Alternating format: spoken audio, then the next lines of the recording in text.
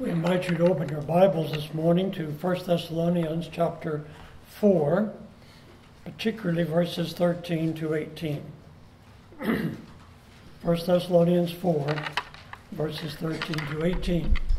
We will not give reading to this passage at the beginning of our message, but I do want you to have your Bibles open and have that passage available. And perhaps while you're looking for it, I can use a few moments to welcome you to our worship service here today. We're glad you're here. And it's good to see some visitors. We especially welcome you. If you would, we would like to have a record of your visit. And there is a guest register on the desk out in the foyer. By way of reminder to some of you who are visiting, every second and fourth Sunday we have two services with lunch in between. We sure would like for you to plan to be with us next Sunday and plan to stay and have lunch and be our guest. We usually have plenty.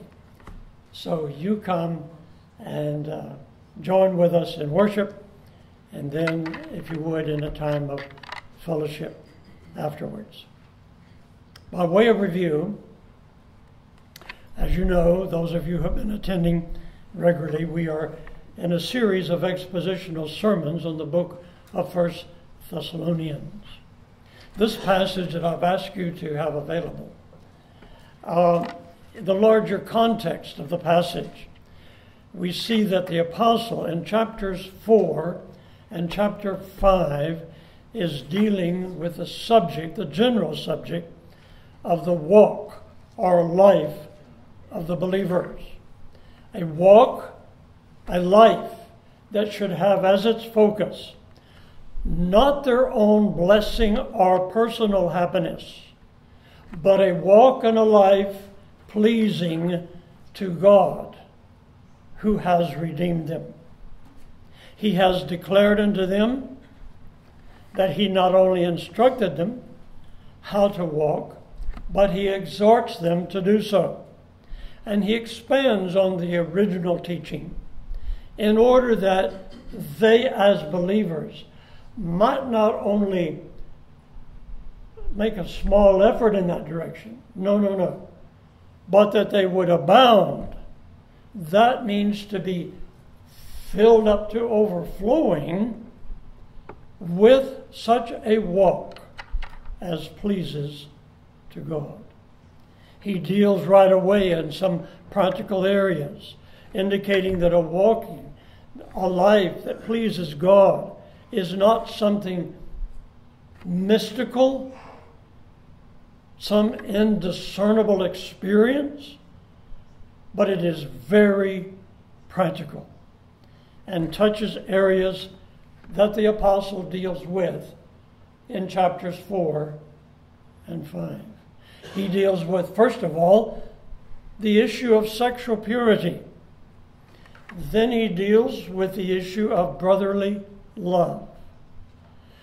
He also deals with the issue of sanctified industriousness.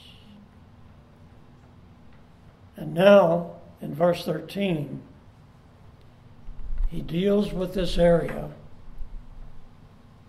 of grief at the loss of a loved one.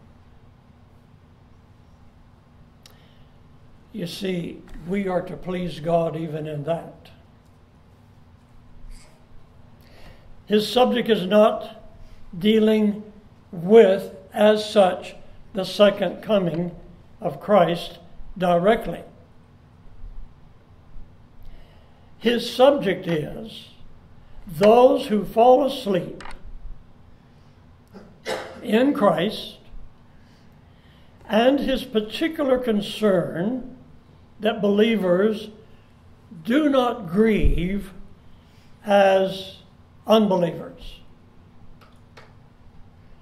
So he says, in setting out his purpose, we would not have you uninformed. We would not have you ignorant about these things, about those who fall asleep, that is, who die in Christ. That you sorrow not as the rest.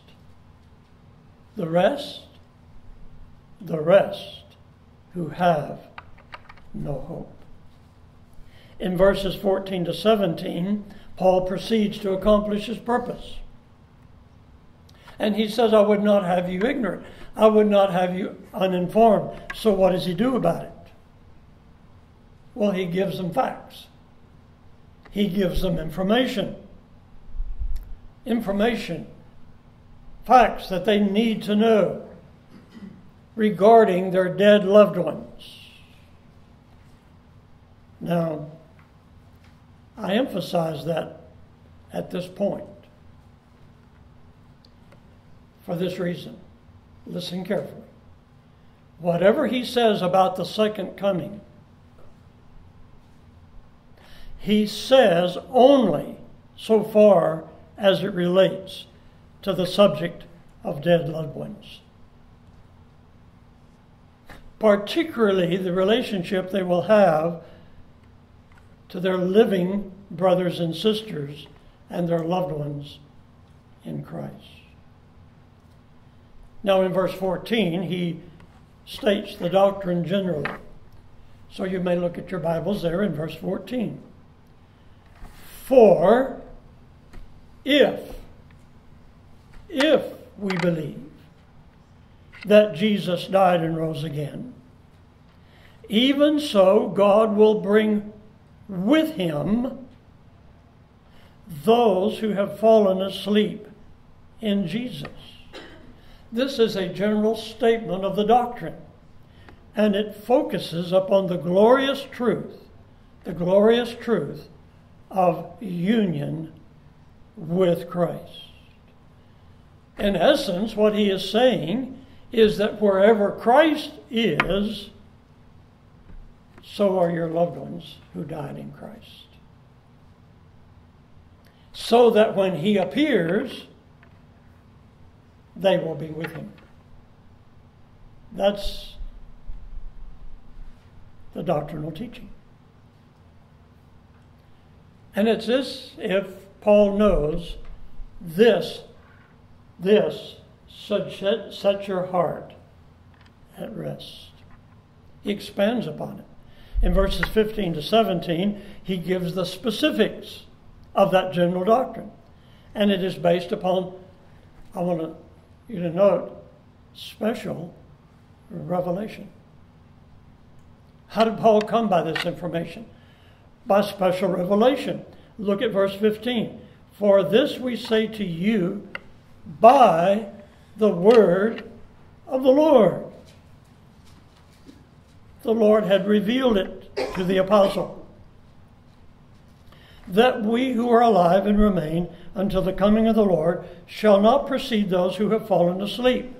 You see, this word that Paul has from the Lord is something that had not been previously revealed.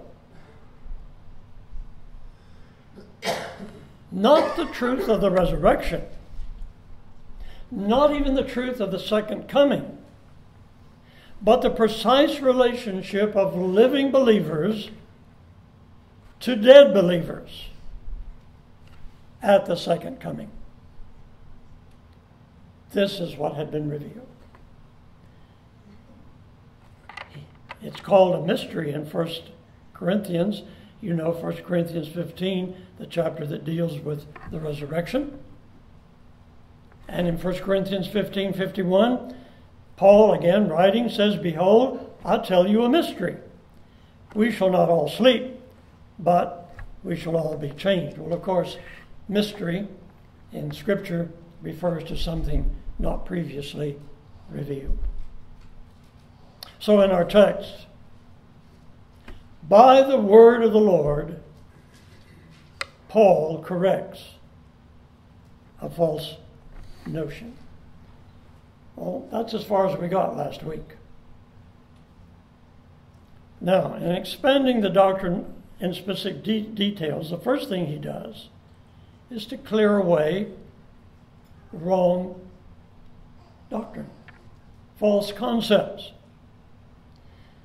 Notice again, 1 Thessalonians 4:15. For this we say to you by the word of the Lord, that we who are alive and remain until the coming of the Lord shall not precede those who have fallen asleep.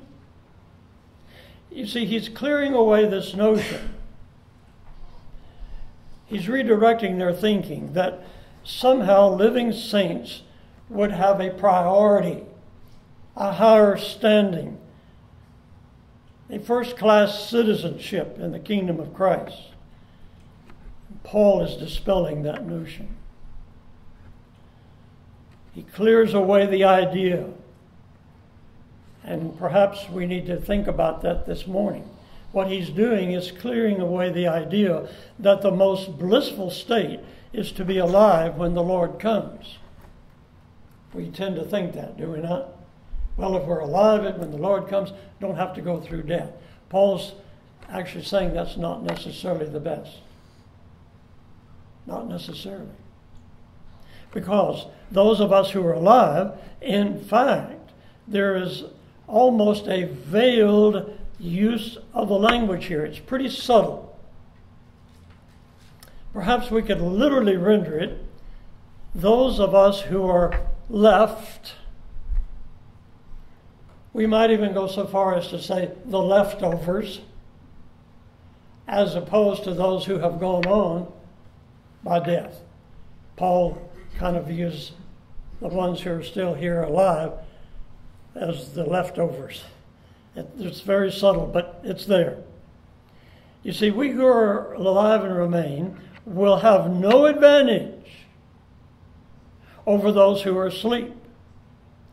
Now this brings us to verse 16, which is the positive delineation of the specific facts of what happens to the dead loved ones when? At the coming of Christ. What's going to happen to them? So you see, having cleared away the misconception, he now seeks to lay on their cleared minds the right concepts of truth. The facts as they really are. So please look with me in your Bibles at verse 16 through 18 of 1 Thessalonians 4. For the Lord himself will descend from heaven with a shout,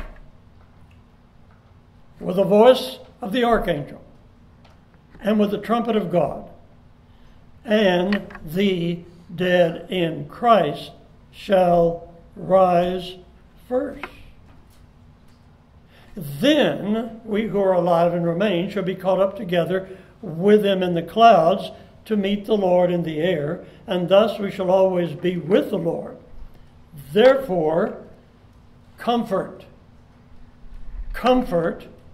one another with these words. So, a quick overlook again at what we've looked at. Having considered Paul's purpose, verse 13. The general statement of the doctrine, verse 14. The beginning of the specific statement clearing away the misconception, verse 15. Now, this morning we come to expound the true state of affairs, particularly with regard to dead loved ones at the coming of Christ. Again, I remind you, this is not in and of itself teaching about the second the second coming in general. Let me just explain that. In the verses that we are considering, there is not enough information to satisfy all of the questions that we might have about the second coming. Now, we're not avoiding the issue. We're moving in that direction. If you've read through 1 Thessalonians, we'll be coming to those verses that deal more with the second coming of Christ. So, stay tuned in. Be here next Sunday and the next Sunday, and we will be dealing with those issues. But what we're saying here is there's not enough information in these short verses to deal with all of the questions concerning eschatology. However,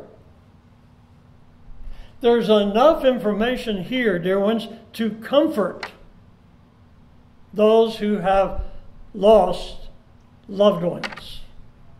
And that's what Paul is driving at.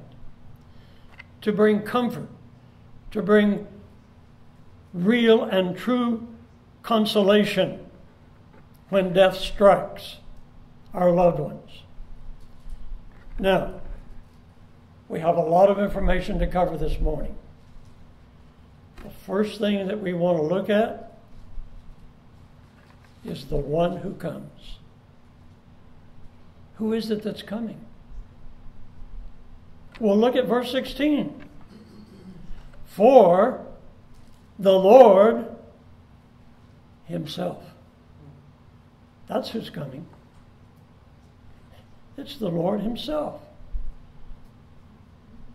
And in the original language of Greek, it's pretty emphatic. In fact, it could be translated more literally, for himself, the Lord. Put in that order. It gives emphasis. In other words, having established the general doctrine that the comfort of the Christian is rooted in union with Christ, we believe that he died and rose, that they who fall asleep in God he will bring with him. But notice, Paul puts the emphasis on the Lord himself. Whatever happens to your dead loved ones and happens to you in terms of who is first or who is left, he says, as it were, put those considerations aside for the moment. And the vital factor to consider in Paul's mind, writing under the inspiration of the Holy Spirit, is the one who comes.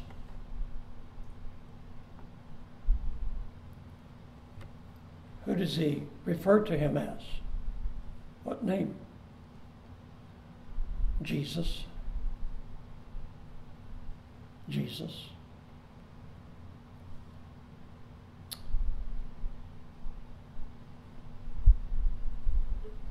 And notice verse 14. That's the verse I'm making reference to. He does call him Lord there in that verse that we're considering, but notice in verse 14. And this is important for our purposes. For if we believe that Jesus died and rose again. The name Jesus, used without the words Lord and Christ, refer to his humanity. They refer to his humanity in his weakness, as the God-man suffering, bleeding, dying. It was Jesus who died and rose again. But who is the one coming back? The Lord. Isn't that interesting? The Lord. He is both Lord and Christ. As we studied in Sunday school earlier this morning, he has been seated upon a mediatorial throne, a throne of absolute sovereignty and power, where he now sits and reigns as King of Kings, Lord of Lords. And that's who's coming back. That's the one. And do you know what? The last enemy to be destroyed is what? Death. And when you parallel this passage with 1 Corinthians 15, it is at that time, in the twinkling of an eye, when the last trump sounds and the dead are raised incorruptible, Paul says, then at that point shall come to pass that saying, death is swallowed up in victory. What a glorious truth to proclaim. It is the Lord Jesus himself that shall come. But notice, he has some attendants that are coming with him. You say, I don't see that. Well, let's look. Do you see those attendants? A shout, voice of the archangel, the trump of God. Those are his three attendants. When he comes, it will be in the midst, in the context of these three things: a shout, a voice, and a trumpet. Let's consider them. Why would we want to consider them? Because God put them here, believe it or not, as a source of comfort. Can we find comfort in a shout? Can we find comfort in a voice of an archangel? Is there any comfort in a trumpet? Well, God put them there for that purpose. He says, comfort one another with these words. What does a shout, a voice, a trump have to do with the comfort of the saints? Let's think about the word shout. What is that word in Scripture? How is it used? What does it refer to? Most often in Scripture, it is used for a verbal command given by a ruler to a subject, given by a superior to an inferior.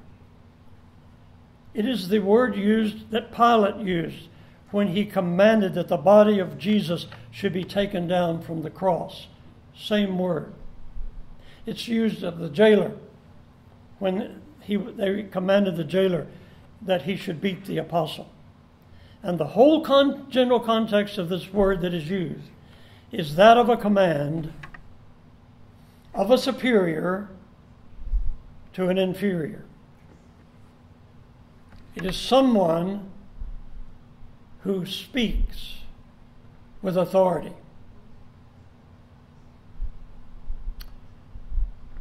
What is that shout?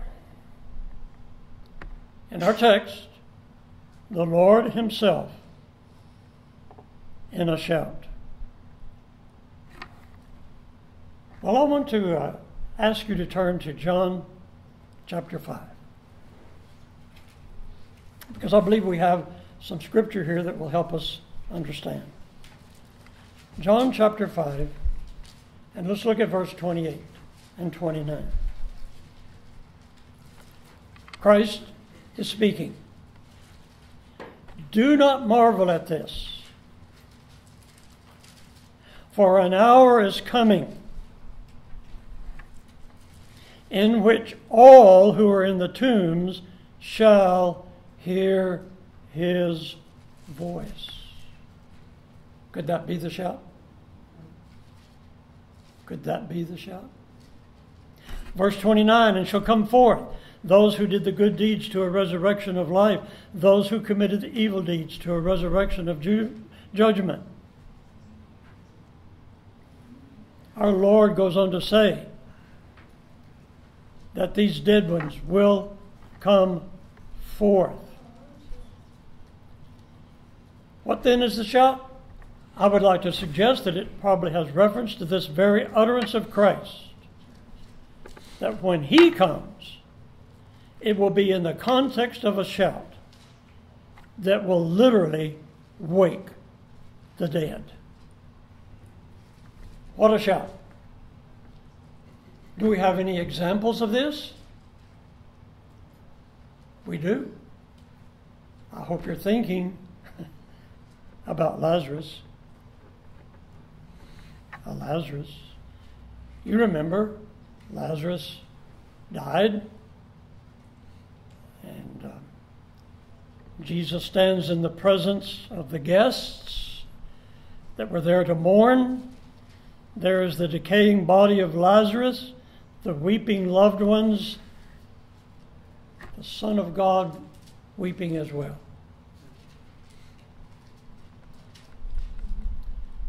What does Christ do? Lazarus, come forth. Is that a shout?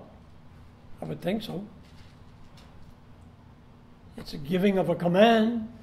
It's an authority giving a command. He didn't speak a suggestion. I would like to suggest that maybe you come forth. Lazarus, come forth.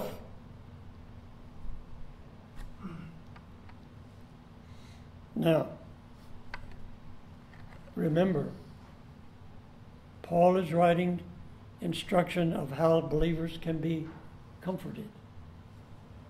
And he says to them, Christ is coming in a shout. Christ is coming in a shout. It will be with a shout. Ah, those dead loved ones will recognize that voice. They will come forth. And then Paul says, comfort one another with these words. Comfort one another. Why? Because the Lord himself will bring with him those disembodied spirits. But the shout will cause the graves to give up the dead. And the spirits are joined with the body. Now, we come to the archangel. And the archangel is a bit more difficult to trace out. The only references we have, basically, we have Michael called a prince in Daniel 13. And in Jude 9, we read of Michael the archangel, also in Revelation 12:7. And as far as I know, those are probably the only references. The one in Revelation 12:7 says, and there was war in heaven, Michael and his angels waging war with the dragon, and the dragon and his angels waged war. So where's the comfort? Paul brings these words for comfort. There's a shout, but there's the voice of the archangel. Well, let me suggest what I believe is the basis of comfort in these words. We're going to have to trace it out, and I beg your attention. There seems to be a matter of rank and order among the angels. Therefore, angels are what they are declared to be in Scripture, those sent forth to service for the heirs of salvation. They are as ministering servants to meet the needs of God's saints. When in this hour, when some of the most basic needs of the saints will be met, it is not surprising that angels should be connected with meeting the needs of those who are suffering the death of loved ones. In fact, turn with me to Matthew 24:31.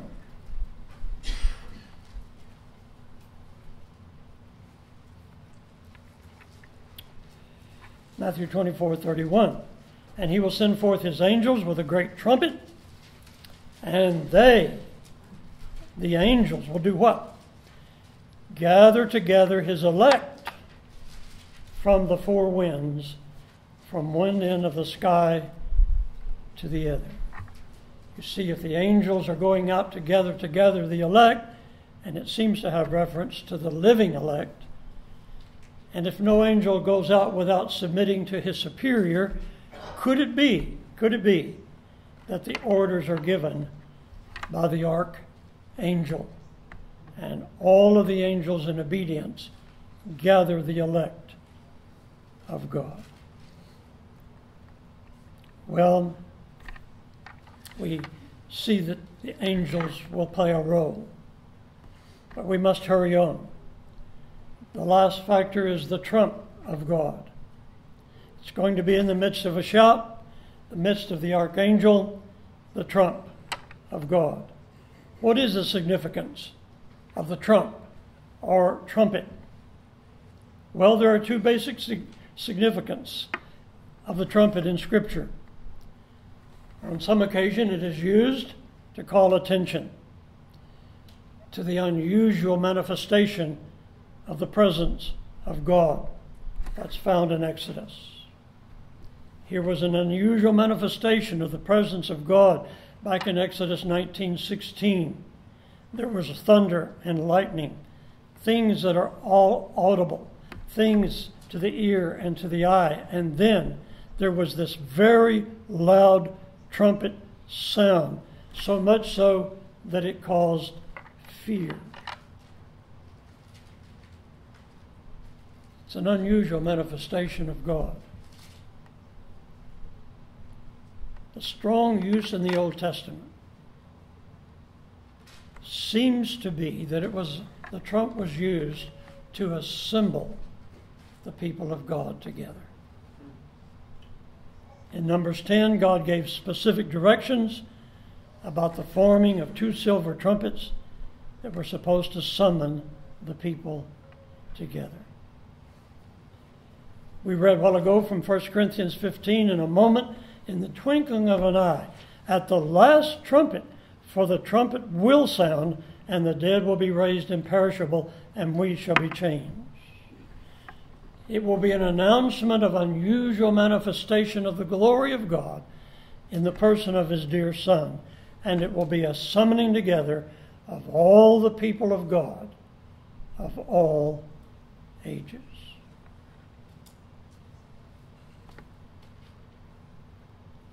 Well, no doubt there's comfort in the sound of the trumpet.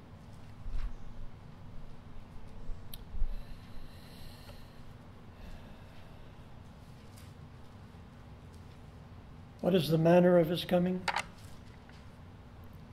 Look at 1 Thessalonians 4:16. For the Lord Himself will descend from heaven with a shout, with the voice of the archangel, and the trumpet of God, and the dead in Christ shall rise first. You see, why is Paul emphasizing all of this? Because for the most part, we as believers, in fact all of us, have only worshipped a veiled Christ. But the day is coming when the Lord Himself will descend, and we shall see Him. We will be taken up into heaven with Him. What a glorious day to look forward to. Now, notice the words in our text, together with Him. Do you see the comfort there? That's real comfort. He says that when Christ comes back, those loved ones are going to be with Him. And when He does His work of resurrection, we will be with Him. Wherefore, comfort one another with these words. Where will we be caught up together? Where does it say? In the clouds. In the clouds. Why does He put the clouds here?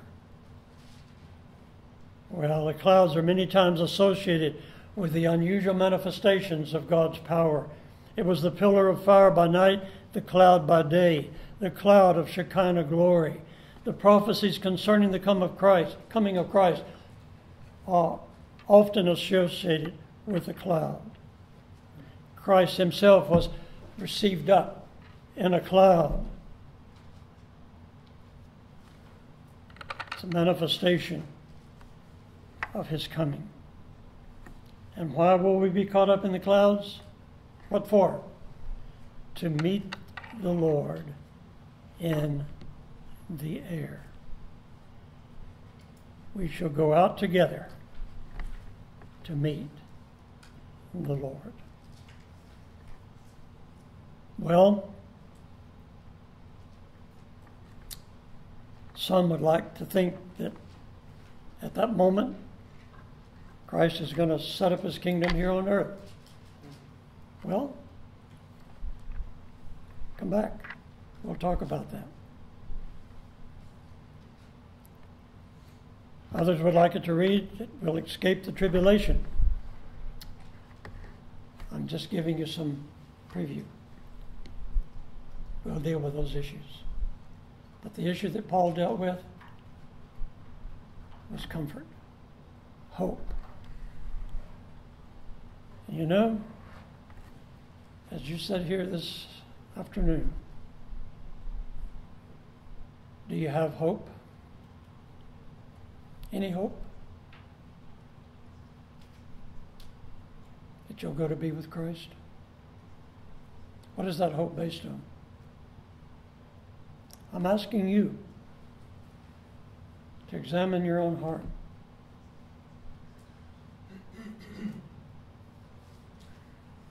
Is that hope based on you hope everything will work out all right? Is that hope based on your hope your good works will outweigh your bad ones? Is your hope based on the fact that you're as good as most people and probably better than most?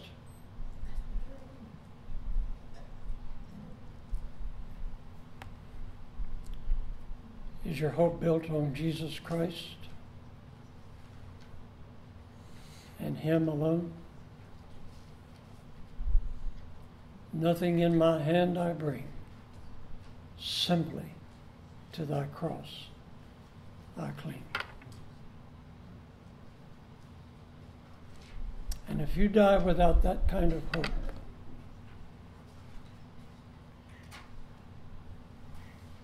your loved ones will have no real comfort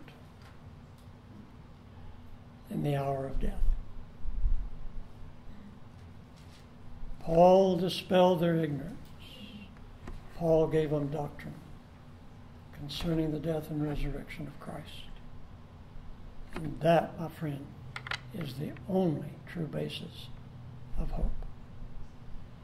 And if you don't have Christ today, we urge you, we invite you, come to Christ. Christ said, "He that comes to me, I will in no wise cast out." That's true. Those are the words of Christ Himself. Let's pray. Our gracious God, as we've sought to understand this portion of your word concerning the death of our loved ones, may we think about our own death. It's appointed unto men once to die. After that, the judgment. So I pray, Father, that we might be prepared for that day. We pray, Father, that you might, even in these moments as we pray, be gracious to those who are yet outside of Christ. And may this be the time when you would be pleased to save them, to quicken them by the power of your Holy Spirit, to grant unto them true spiritual life, evidenced by saving faith and repentance.